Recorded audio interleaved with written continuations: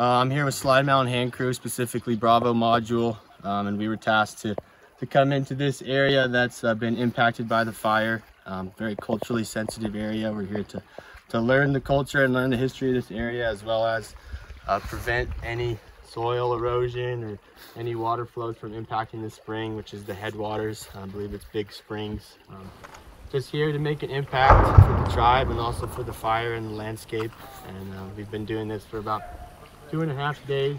And another priority is keeping the cattle out of this area. We've built a little bit of fence over there on that side, is replicated over there.